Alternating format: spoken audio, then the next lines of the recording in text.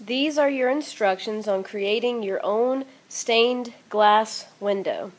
We took some time before Thanksgiving to draw out our design, so everyone should have a design that looks similar to this. Remember, we started with one big object in the middle. I used my woodpecker, and then we drew lots of other shapes and lots of other lines around that object. So now we have lots of shapes that we can start filling in with lots of different colors. And I want you to use a lot of colors because that's what makes a stained glass window pretty, is when you have a lot of colors and a lot of shapes. So we have our shapes drawn, now it's time to start painting them in.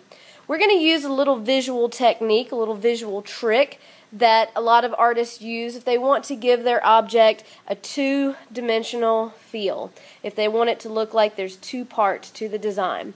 So you're going to pick out a frame that you want to use. It may be hard to see on here, but there's plastic in the middle